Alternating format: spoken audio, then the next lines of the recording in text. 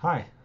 So for my mnemonics paper, I am creating a loci um, mnemonic of the memory terms applied to the board game Mousetrap. Um, so starting off, what is memory? So memory is the storing of information um, used to remember past events to help guide us for future events.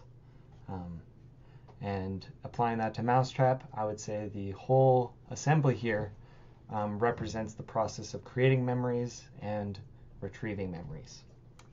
So that process I am chunking out into three sections, an encoding section, a storage section, and a retrieval section.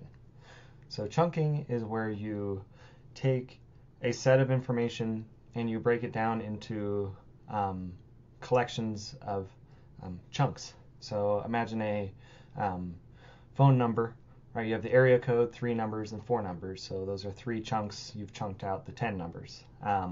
Here, my chunk I'm doing is the encoding area is from the gear to the boot. Then the storage area I have as being from the yellow bucket down and into the bathtub. And then the retrieval being from the diving board all the way down to the mouse, capturing the mouse. So, how is this connected?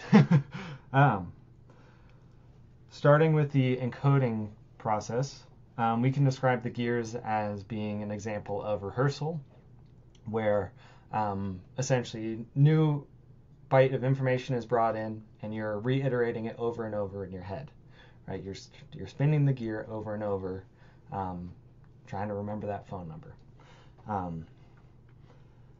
However, that's not often sufficient, right? That won't unless you bring in other methods to reinforce that information will ultimately slip out of your short-term memory. And so I describe this whole portion as engaging with deep encoding.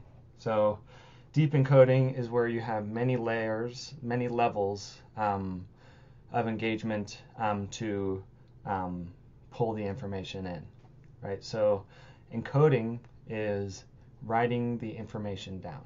It is pulling in the sensory data and trying to get it written down, taking notes. Shallow would just be if you use the gears, but I would say deep, to connect it is like, right, you actively went out and you got a new rubber band, you oiled the hinges so that everything is working really well to give you the best opportunity to have an aha moment to hit the yellow bucket and to get that new information moving into your actual memory, your long-term memory. So I touched on it just now. So that's the difference between shallow and deep, but there's often confusion with short versus working memory. They're not interchangeable terms. They're both fairly short in duration, but in bandwidth, but they aren't the same. So my metaphor for Mousetrap applied to that would be the yellow bucket is short-term memory, right? The marble is sitting in the bucket. Our eyes and our ears and our senses brought in that new information and it's ready to be moved. But if it's not motivated to go anywhere, then it's just in short-term memory. All of our efforts to work with the information, to see new ways to connect it, eventually motivate it, and that effort is working memory, where we're actually taking that new sensory information and doing something with it. Let's see. So that, right, as you can see, we've moved on to the storage phase. So the storage chunk is from this yellow bucket all the way up to the bathtub. So,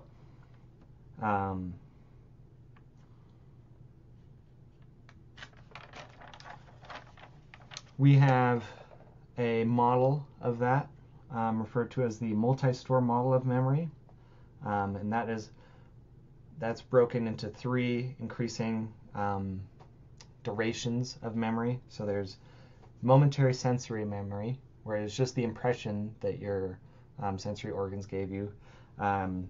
The short-term memory, where it's that information is brought in, it's sitting and it's waiting. And then long-term memory, where it actually has been encoded and brought in and stored successfully. Right? The benefits of long-term memory is that once it gets into the bathtub, well, it can be called upon later to do something else.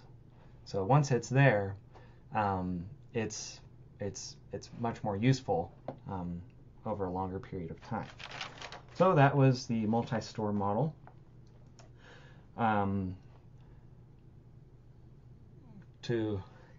So let's see.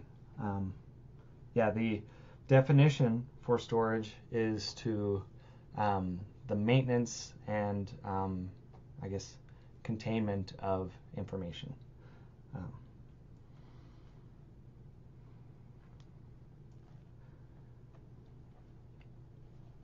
One thing that's very interesting is that we don't linearly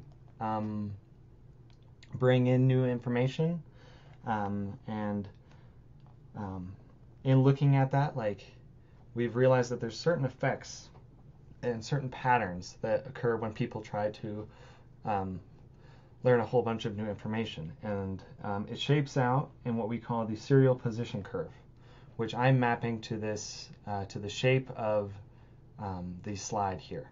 So I'm sure if you thought about Mousetrap, you'd remember, oh yeah, it connects. I can remember what happens at the end, at the start. Blue slides, connects to the red slide. I can remember that, and then I remember it hitting and messing with this finicky pull at the end, right? So I relate that to the serial position curve, where we have the primacy effect at the start, and then the recency effect at the end. So the primacy effect has to do with, we tend to remember the very first things we learned because we were just starting to encode, we're nice and fresh, and there's just a little more details to remember at the start. We tend to sag in the middle because it gets monotonous. And then once we finish the set of new things we're learning, the recency effect comes into play, where we realize, we're at the end, and so those very last bits of information kind of have a tapering, continual rehearsal, because we're done. We're not adding other things to prevent reinforcing that last piece. So that was kind of a piece that I mapped here. Downhill, right? It just trickles through our brain to get to the point where that new information is. And if we successfully reach the spot where we want it, then it fills up the bathtub. And now we have what I would say a long-term memory, right? So we went through the encoding and the storage process successfully, and now we have a nice long-term memory that we can use. Or we can just simply hold on to it. So, but that would be no fun, right? That's not the point of Mousetrap. The point of Mousetrap is to trap the mouse. So, we want to take this marble that we've learned, and we want to use it. So, let's see. So, and I'm going to pause it there. Okay. Hi, I'm back. I just didn't have the best notes for the retrieval portion. But now I do. So, all right, so we have this information, and we've taken a pause, and it's a later time, and now we're coming back to use it. Over time, we might go through a process of consolidation, where it's reiteration on that memory, which strengthens the storage of that memory, and I would consider that being filling up the bathtub. But before we retrieve a memory, there's actually some distinctions between memories, and I would consider this different types of marbles. So we have episodic memories, which are personal stories, right? Oh, that marble that had the little feather in it, like I remember finding that under the vacuum cleaner. That is an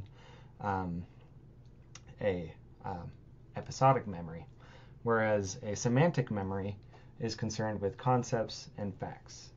So you might be able to say, all of these silver ones always weigh 1 gram. That would be a semantic memory of yours that you are recalling. So